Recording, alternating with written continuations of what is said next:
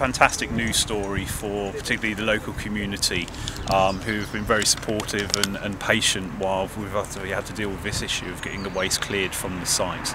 And exactly how much waste was removed then?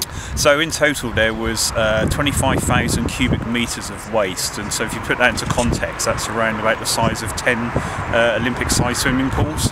So as you can quite well imagine, that's a huge amount of waste. Yeah. And how long has that taken to remove then? That's taken around about 10 months from when the contractors came in. They've obviously worked throughout that period of time, and the initial kind of findings and the initial estimates was that there was a lot less waste, so it has taken a little bit longer than we first anticipated, but they've continued to do that work and clear that waste out.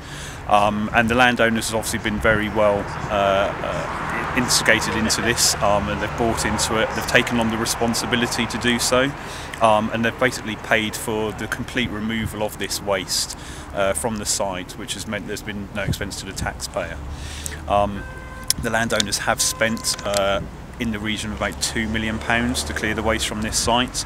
So as you can imagine, and this is really a timely reminder and a warning to landowners out there about the kind of consequences and ultimately the responsibility they have about clearing waste from their land, whether that's waste that's been left from a permitted site or even if it's illegal waste dumping.